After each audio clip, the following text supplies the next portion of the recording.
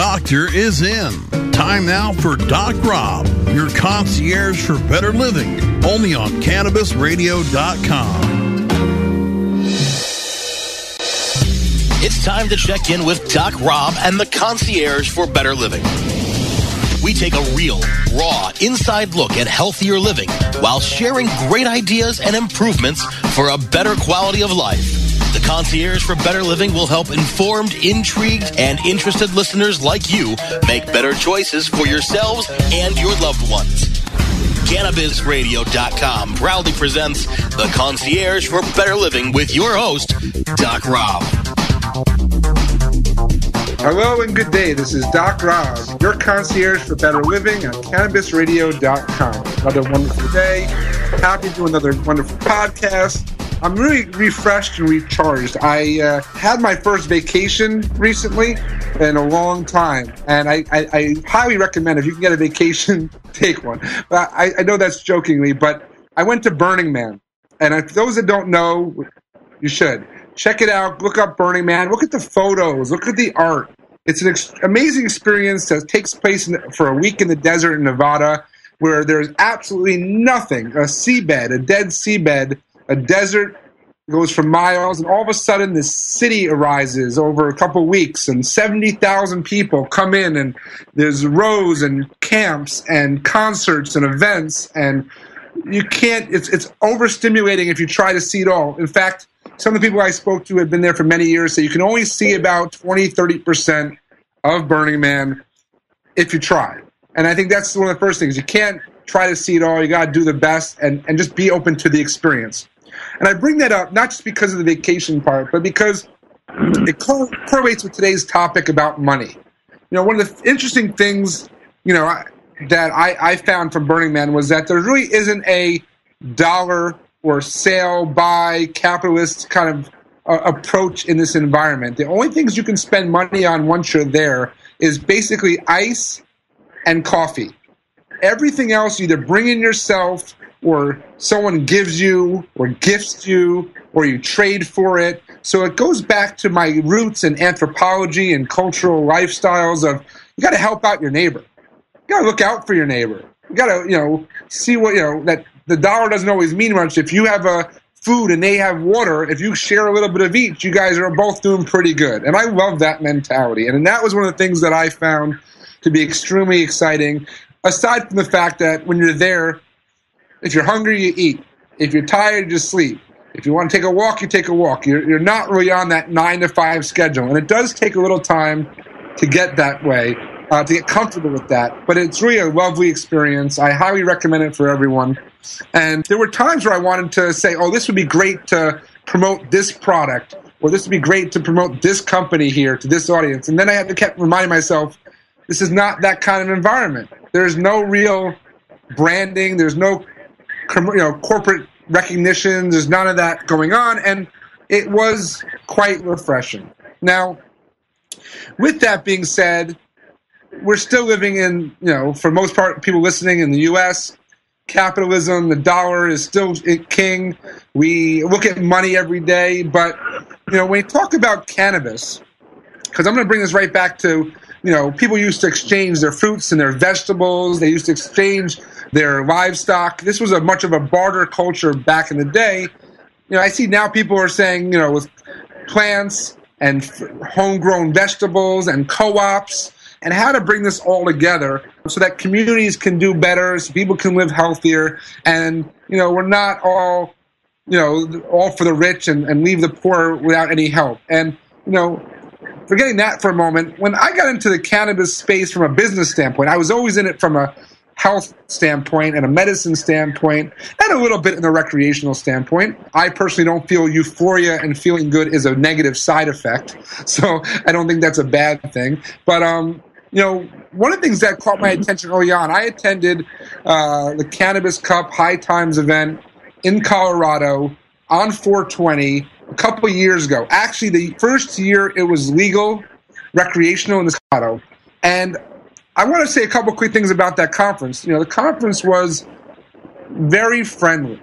I've been to beer things where everyone goes out and tries different beers, and different concerts where alcohol's there, and people get rowdy. There are fights. There's a whole bunch of stuff going on. But I was at this High Times Cannabis Cup, and everybody just seemed to have a nice big smile on their face. They were friendly. They were just enjoying the experience. And one of the things I saw that was really good was security was very pronounced, but yet they weren't very aggressive. You didn't feel intimidated by them. So today, to talk about money, cash in the cannabis business, security, things like that, I bring my buddy, my friend Michael Julian from MPS Security on as a guest today. Mike, it's great to have you on as a guest. Thanks for taking the time to be on the show.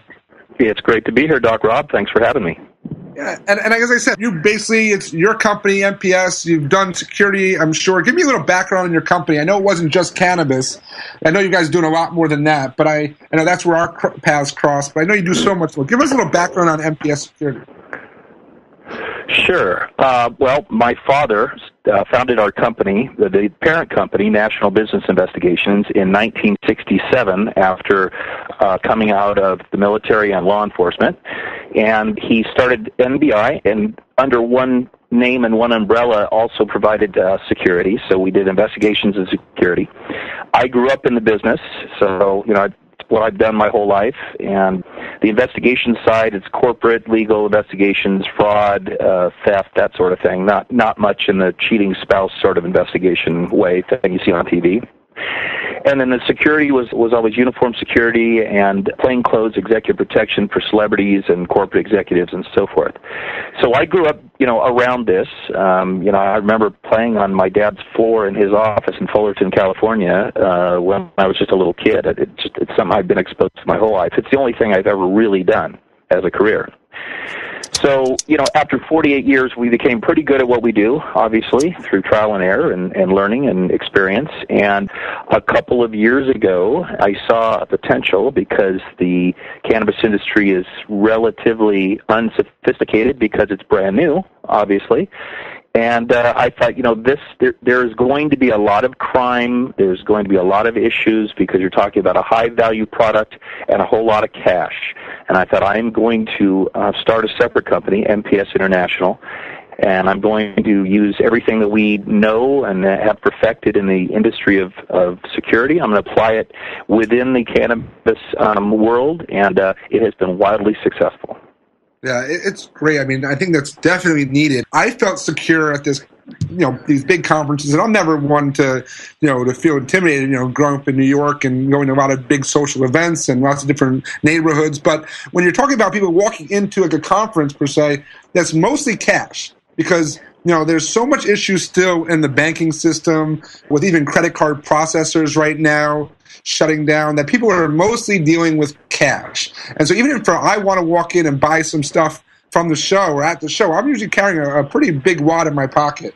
So, I mean, obviously I want to feel safe and secure, and, that's definitely important. But outside of that, I'm sorry, I keep having flashbacks to Liam Neeson and Taken right now and the kind of security you guys do with celebrities as well.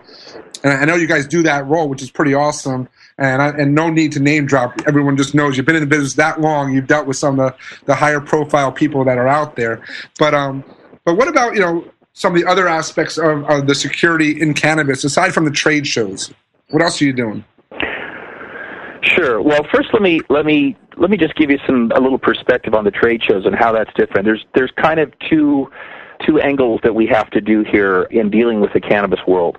One is the very proactive, aggressive, sort of protective security like we do in the grow operations and the dispensaries and so forth, where we're actually protecting the employees, the cash, and the product from the bad guys who want to get that stuff. Right. The other side is when we do events, we've done all the cannabis cups in Denver, we've done the Hemp Fest in Seattle, we've done tons of these cannabis-related conferences and trade shows, and the great thing is there's two types. There's the business-to-business, so you're talking about professionals that are there to learn and network and so forth because they're business owners, so they're very professional, so there's really no issues. And then you're talking about the business-to-consumer. So the Cannabis Cup itself is very much business-to-consumer. My good friend who I grew up with in Colorado, Chris Haggeseth, who owns Green Man, is always there, and they exhibit, and they usually win several prizes. All of the big dispensaries dispensaries are there, getting exposure for their business and so forth. And the consumers, not this last year as much, but the year before, they had a lot of free samples. So there was a lot of people walking around that had really enjoyed the free samples. And the great thing about these people were way more reactionary than proactive because, I've been going to concerts about my whole life. I've been doing security at, big events my whole life, and there's usually tension and egos and, people not getting along. And at the Cannabis Cup, you walk around, and if somebody bumps into you, they immediately excuse themselves and say, I'm sorry. And there was no issues, no fights. Everybody just kind of got along. But there's still a potential for issues, especially medical issues. When people got a little bit too high, they might pass out or something. So we help with the medical side of things. But anyway, that's a little perspective on what we do and how we do it in the cannabis world as far as the physical security. But to delve a little deeper into what we do the physical security, obviously, with armed and unarmed security officers. We also do transportation of product and cash. We've got, everybody's seen our big armored trucks with a 5-foot pot leaf on the side. They've been, it's been spotlighted on Bloomberg News and CNBC and everything like that. So that's kind of where our fame came from, at least our highest amount of visibility, our great big armored trucks with the pot leaf. So we do the transport of cash and product. We do the electronic for the grows and the dispensaries, the security cameras and so forth, access control, the big heavy doors with the keypad or the swipe card or something to let people in and out. Consultations and training for employees to be security-minded. And then I, because of my background, do a lot of the risk assessment and security plans for the actual application process. So when a new state opens up, like Nevada, I did several applications. They would say, hey, we're going to apply to get a license here. But as part of this, it's mandated that we have a very in-depth, detailed, thorough security plan stating what we're going to do for physical security, electronic security, and security standard operating procedures.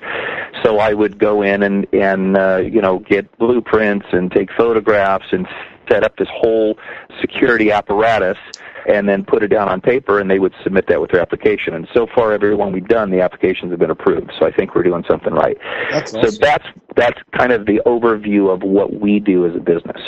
Very cool. Well, we're going to take a break, but I think that's awesome. I think, people don't realize perhaps until they've been in a dispensary, that it's not just a normal retail store. There are lots of safety measures, lots of cameras, lots of security. I think people, like when they walk into Colorado, for say, and they go into one of these legal, more recreational stores, and they have to go through this, show your ID, here's all the cameras. I think they're a little surprised or taken aback at how controlled and regulated that environment is, and I think it's wonderful that you're able to make people feel secure in that, and support the industry and making sure we don't have these negative issues, but also the negative press that comes with an emergent industry. It's really great stuff. We're going to take a quick break. I'm going to come right back with more with Mike Julian from MPS International, MPS Security. This is Doc Rob, your concierge to better living on CannabisRadio.com and iHeartRadio. The Concierge for Better Living will continue in a moment.